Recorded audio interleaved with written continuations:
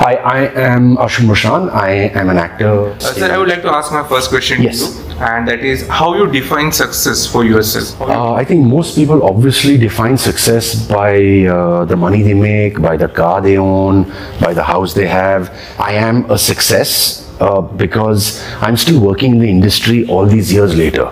Now it's almost 20 years in the industry.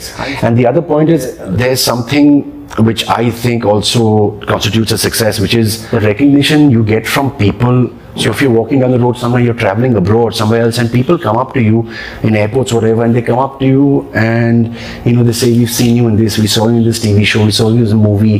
They repeat your lines to you, and I find that interesting because I would never think that people would come up to you, and they genuinely come up, which means they are watching. And they're resonating basically with you, and wish you a great success in future. And thank you, sir.